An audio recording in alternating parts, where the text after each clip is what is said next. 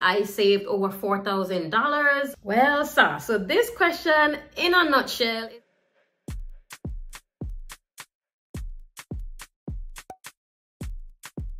Hey y'all, what's up? What going on? It's your girl Nika of Traveling with Nika, and I'm back with another video. Today's video is going to be a 2023 Q&A video, and I'm going to be answering y'all's questions, okay? Some of these questions were sent in via like the question box on IG stories or DMs and all of that. So I basically compiled everything and I'm going to be answering those today.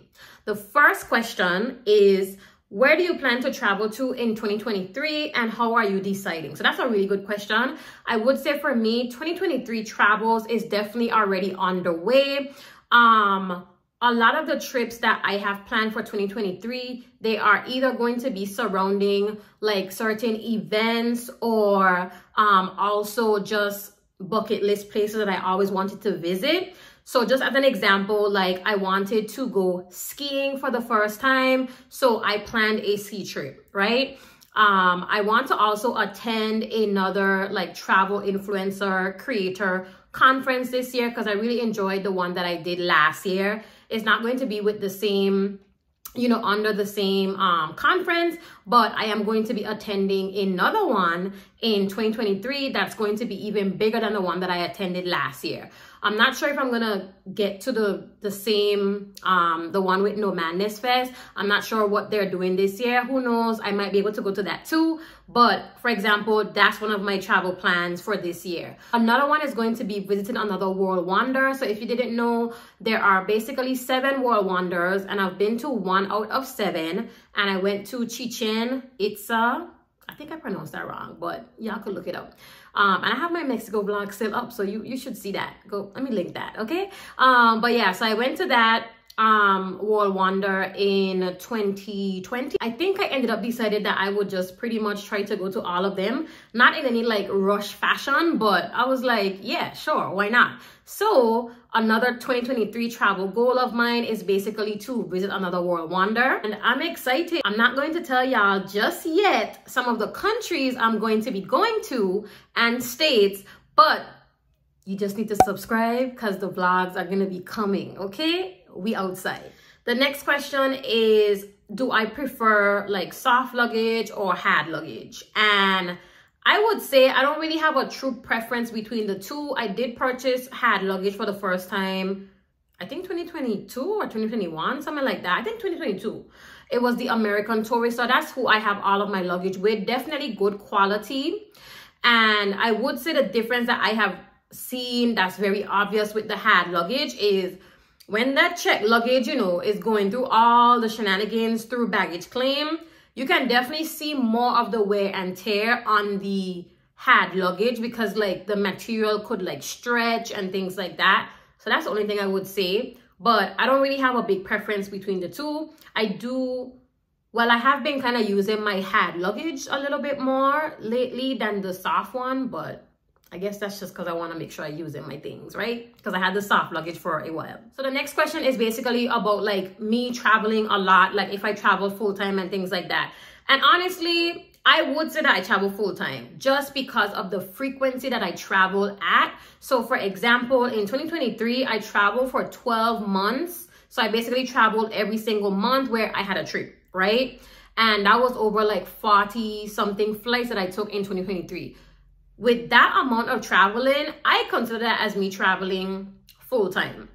It doesn't mean that I don't have other things going on, but it just means that I still do consider the frequency that I travel at like a very like, you know, high pace. So with the effort that I have to put into planning these trips, yeah. The next question is, how many states have I visited? And at this present time, it will be 28 states. So I'm almost at my 30th state milestone, and I'm very excited about that because that's one of my 2023 travel goals is to get to that 30. And talking about states, another question is basically asking me like my favorite, you know, state or area to travel to in the US. And I think I would say more on cities. A lot of my cities that I definitely love is Atlanta. I love me some New York as well. And honestly, I would say I really enjoyed my trip to Memphis, Tennessee. The food was banging. And I did learn a lot of Black history when I went to Memphis.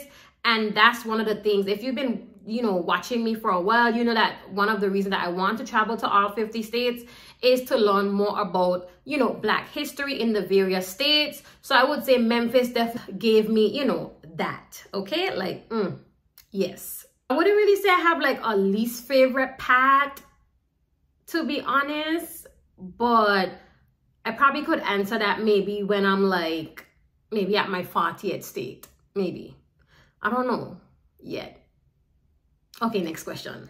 So this question in a nutshell is basically asking me like, who I'd be traveling with, because like sometimes like, I may not basically be showing like the people, but I would be vlogging, or they may hear me say like, they just want to know like if I travel by myself or, what have you. So when it comes to the people that I travel with, it's definitely a mix. And I also don't share all of my travels like online as well. There are trips that I just choose to not vlog or not share at all. So just keep that in mind. There may be times where I'm vlogging and I'm only going to just vlog myself. Like I'm not going to like include the person or the people that I'm traveling with, and that's okay. That's okay. Best way to save for travel. So I think I did a video on saving for travel or budgeting for travel. I don't know. I got all type of videos. One of the things I would say is get a travel fund. Y'all hear me say this over and over and over and over. I'm not going to stop saying it. Get a travel fund. That's a savings account that you dedicate basically saving up for traveling. You put money in there when you can. If you work a job, that can split up your paycheck. You put aside money automatically. If you get extra money, put it aside. And that's definitely a great way to try to save up for travel. If you are in a position to try to look into travel hacking, I do have a travel hacking playlist. And I will just link that above, and that saves me tons of money as well. In 2023, I saved over $4,000 by travel hacking. So I'm just saying, get y'all life together, okay? So that you can start travel hacking and save your coins like me, okay? The next question is, when did I move from the BVI to the US? So I moved after I completed community college in the Virgin Islands. So once I finished that degree, I moved because of university. So the other question is, how do I build confidence for solo travel? So when I saw this question, I was like, this is a good question. So one of the ways I would say, I don't know if it's really confidence or how, I guess maybe me being comfortable with solo travel. I would say that I do a lot of things on my own in my city already. So when I visit somewhere by myself, I kind of treat it the same way, as if like, okay, well, this is my home and I'm gonna just like, go out and like enjoy myself as I would in my own city. So to start out, I would definitely say to start doing things like by yourself, and that will start getting you a little bit more comfortable with, possibly doing a solo trip. And doesn't have to be like, this far away place. You can start with also doing like staycations, in your city or the next city over. It could still be in your state, for example, if you live in the US, but it could still be really close by. If you live in the Virgin Islands, for example, you live on Tortola, like maybe do a staycation, in Jas Van Dyke or Anegada or Virgin Gorda, start small basically. And I have a video on solo travel, so I'll link that above so you guys can watch that. The last question is recommendations for a girls trip, and this is a really good one. I would say in recent travels, I would say one of my top girls trips was my birthday trip last year to Costa Rica. That was a whole vibe. And to me, it was a very affordable trip as well. Like, my friends still talk about that Costa Rica trip to this day and how cheap the flight was and like just the cost of things once we got to Costa Rica. So I would say Costa Rica is definitely a good place for a girls trip. If you're trying to do like more like maybe some turn up type of vibe, if it's like stateside, I would say my girls trip to Vegas was pretty dope as well. And Colombia was a vibe. So I'm only talking about recent trips. So I would say, yeah, Colombia was also a vibe when me and my friend went to Colombia. Like, it was a good mix of like, oh, we had a good time, like lit, you know, torn up. And then we also had a good time just by experiencing the food, the culture, and stuff like that in the country. So that's all I have for today's Q&A video. And I hope I answered all of y'all questions. Thank you guys for submitting them. And if you have more questions, just like DM me, because who knows, if I get a whole bunch of questions, you never know, I might have to do another Q&A video sometime this year. So see you guys on the next video. Bye.